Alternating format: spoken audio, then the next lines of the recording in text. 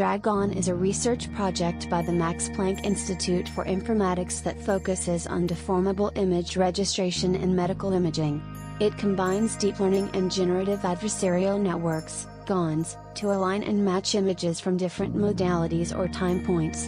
The project explores the methodology, results, and applications of DRAG GAN in medical imaging. Let us check the DRAG GAN AI website, which is basically an interactive point-based manipulation on the generative image manifold. It is a new approach for controlling generative adversarial networks, GANs, in image synthesis. It allows users to interactively manipulate images by dragging points to specific positions. This enables precise control over the pose, shape, expression, and layout of various objects. DRAG GAN uses feature-based motion supervision and point tracking to achieve this control. It outperforms previous methods in image manipulation and point tracking tasks, producing realistic outputs even in challenging scenarios. The researchers also demonstrate the manipulation of real images using GoInversion. Let's look at some examples of GAN conversion by interactive point-based manipulation. Here we use add point and start-stop functions of DRAG GAN to achieve the desired results.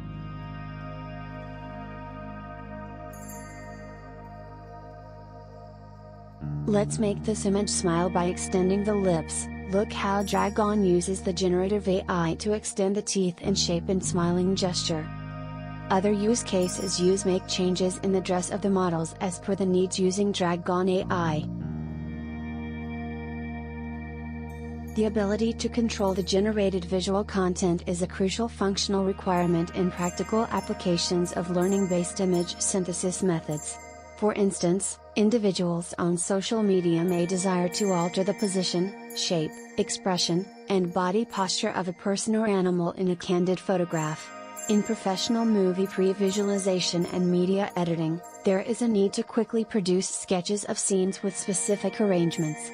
Similarly, car designers may seek to interactively adjust the shape of their creations. Thanks for watching the video, and don't miss to like, share and subscribe to internalize AI.